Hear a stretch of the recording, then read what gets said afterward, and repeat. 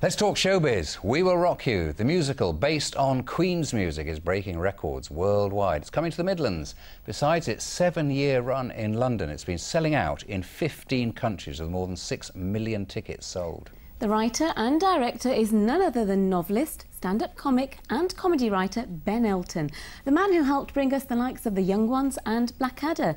And Nick's been to meet him at Birmingham Hippodrome.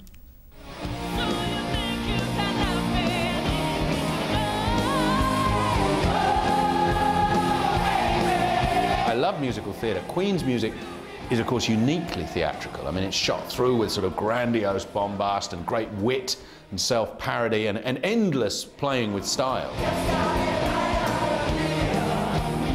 I left home when I was 16 to go and study drama, and Bohemian Rhapsody was #1 for the first 9 weeks. I was lonely and sad in a bedsit, and so of course I was a huge fan. Brian, Roger and I audition every single major cast. The cast that have come into the Birmingham Hippodrome I've directed. I like to think it won't fail in Birmingham, because I mean Birmingham audiences, I know as a stand-up many times I've played here and in the Midlands, they'll tell you if they think it's crap, but they'll also tell you when they like it, which I like.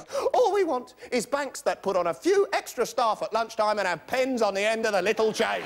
Which are you meant to be? Are you meant to be a stand-up comic or a writer? Is one a tangent to the other, or what? I'm a writer, first and foremost. I never expected to be a stand-up. The truth is, I would have, if I'd had a crystal ball at 15, it'd be more likely that I'd be involved in musical theatre, because actually I was doing musical theatre as a kid a lot, and I thought I'd become a playwright. I never expected to get my first break in TV with The Young Ones, or to end up becoming a comedian. That sort of developed. But it developed out of my writing. I think I personally have to say Blackadder stands right up there. It has kind of, become part of people's kind of collective memory, and obviously that's a wonderful thing to have been able to be a part of. I think actually it kind of got me this gig, because both Brian, Roger and John were all Blackadder fans, and I think that for some reason they sort of thought that kind of comedy was very kind of Queen-like, maybe it's because we kept mentioning Queenie. You do seem to have tremendous energy.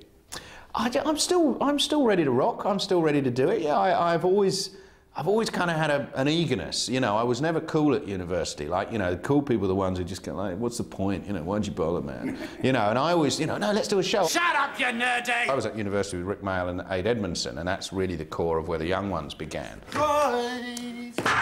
Yeah, I've always been eager to entertain. I've always wanted to write stuff and always wanted people to laugh. And of course, your image early days was a bit of an angry young man, I would think, the stuff you wrote and the stand-up.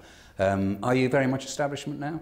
I was perceived as... They used to think I was too left-wing. Now they don't think I'm left-wing enough. I've always been about the same. I believe in the welfare state. I'm proud of being in a country that was tolerant enough to take my father as a Jewish refugee from Nazi Germany. I mean, in that respect, I've always been establishment. So I was never angry. I was passionate.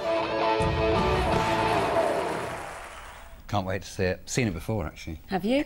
I'm off to the theatre next week as well. Not with him, though. Someone else.